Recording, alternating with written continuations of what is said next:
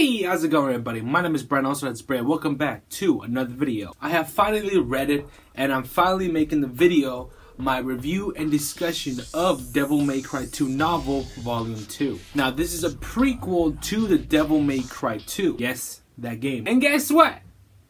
It's actually better than the actual game. Oh my god. I actually did really enjoy this the storyline of Devil May Cry 2 novel. It was kind of hard for me to read it because, you know, Devil May Cry 2 and Devil May Cry 2, you know, it's a piece of shit. But the storyline was actually pretty decent. It was actually enjoyable, interesting, the way the story progressed. And so here's my review and discussions. This is a part of my road to Devil May Cry 5, where I play or do anything that deals with Devil May Cry leading up to Devil May Cry 5. So this is going to be the exact same thing as I discussed and reviewed Devil May Cry 1 Volume 1. So again, it's gonna be, it's gonna be the same chapters, the same thing. Oh, before we begin, so I'm an idiot. So for some fucking reason, I thought the sections or the chapters were called phases, right? It sounds, sounds legit, phases, and like, oh, that sounds believable, right? I found out they're called phrases.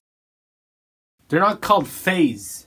It's not phase 1, phase 2. It's phrase 1, phrase 2. I'm a fucking idiot. I'm a fucking retard. Yeah, it's phrase, not phase. I'm a fucking retard. I'm a fucking retard, man. So if you see my discussion reviews of Devil May Cry Volume 1 novel, if you guys have seen that series, it's going to be the exact same style of videos. So yeah, without further ado, let's rock.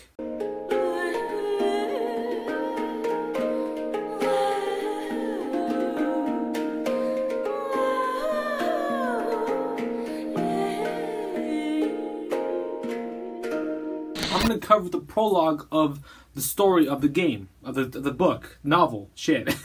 So our story begins in a library where voices are bouncing around. We see a woman with red curly hair and an old priest talking, arguing. The woman's name is Beryl, a devil hunter that has reputation of hunting and slaying demons. So she's very skilled. So the reason Beryl and the priest are arguing is because of this big, thick wooden door at the other side of the library. So now this big, thick wooden door is locked with chains of charms. And the priest says that these charms are the things that keep away demons. Those are gonna warn that demons are coming to the door, and it's gonna, protect the door. And the door hasn't been open in around 10 years or so, and the trespasser has not entered the vault in around 2,000 years. This is what the priest said to Beryl. But Beryl, since she's a devil hunter, she sensed something weird about this door. And all of a sudden, she feels pain in her collarbone right here.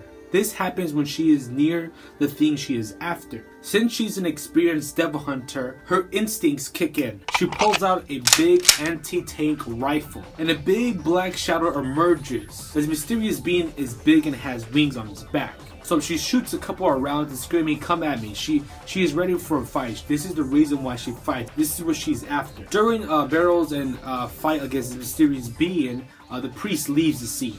All of a sudden, a big hellfire started rising around inside the library. But all of a sudden, the mysterious being rolled really loud and made the whole library fall. Inside the old library, things were falling, things were crumbling to the floor. Since everything was falling down, there was a big hellfire. She had to avoid all the situation because she is human.